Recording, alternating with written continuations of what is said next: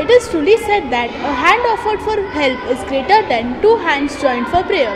In a country like India, cheats like Radhema who take undue advantage of the pure devotion of innocent people is given a huge importance, while a great man like Dr. Narendra Davolkar is assassinated for raising his voice against the same. This is indeed shameful.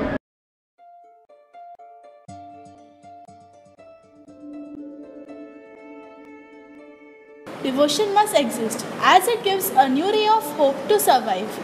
We are not against the God in the temple, but we are against the people who call themselves messenger of God. Don't be afraid of God, because it is your fear that creates the way for these demons to enter your mind. Devotion must be towards God, not towards fraud. Let's not be trapped in this web of orthodox thinking and come together to remove this dirt out of our society. One who believes in himself is a believer, and one who does not believe in himself is an atheist. This is the only eternal truth.